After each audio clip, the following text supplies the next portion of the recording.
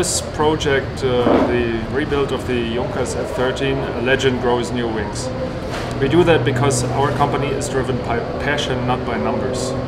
Our president is very close to aviation. He is a pilot himself, flying a jet. And he always felt a strong connection with Hugo Junkers and his achievements. Hugo Junkers is a visionary. He was way ahead of his time when he used Duralumin to build aircraft in 1919 or even before.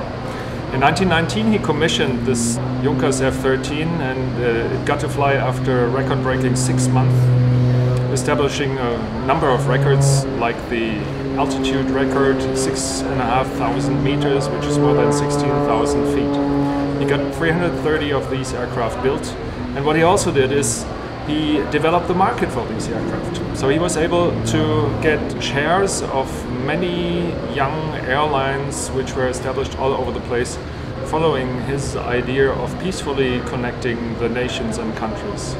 It's not a restoration, it's a rebuild. It's a complete rebuild. So we are in the process of certification right now, so the flight test program should start by the end of the year.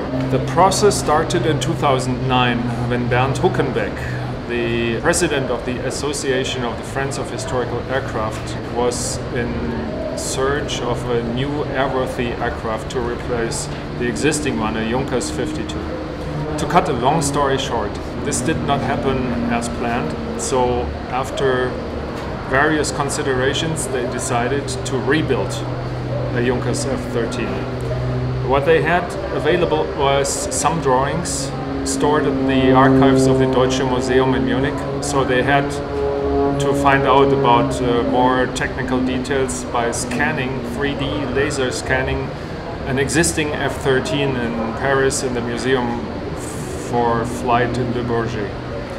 That was a tremendous project, but it helped us to gain the data to re-engineer the entire aircraft.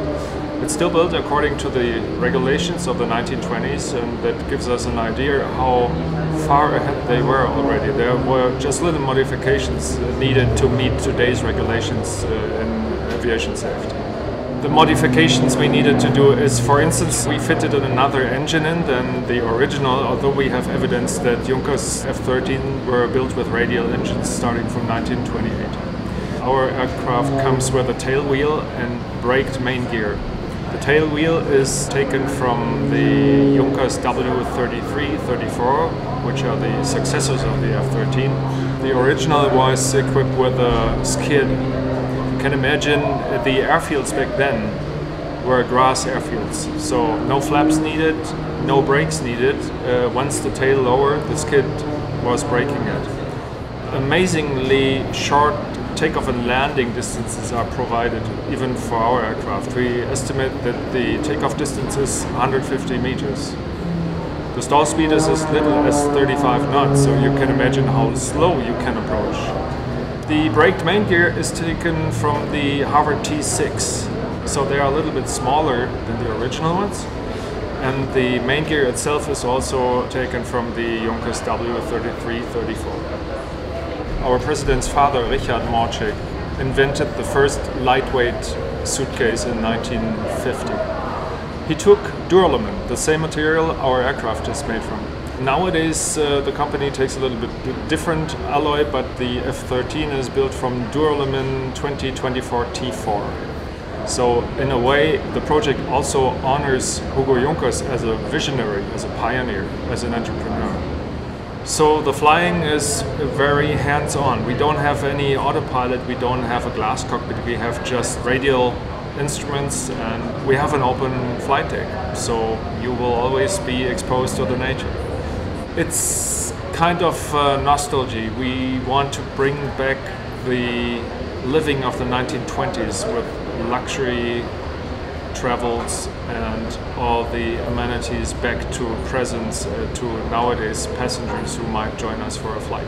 So the cabin is, for instance, all leather fitted, can take 4 passengers, and we will use the aircraft for company, for marketing purposes, like 20 minutes sightseeing flights. The idea is not to build a state-of-the-art modern aircraft. We want to bring back the original construction and show how revolutionary the concept was, that it can still be airworthy a century later, according to most modern standards. And the thrilling thing about it is we are building this aircraft in series, and you can purchase it.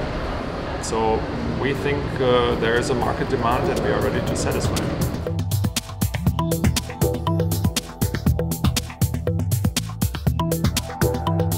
Aero-TV is brought to you by... When the runway is hard to find. 4Flight's moving map and extended center lines keep you tracking toward the correct runway.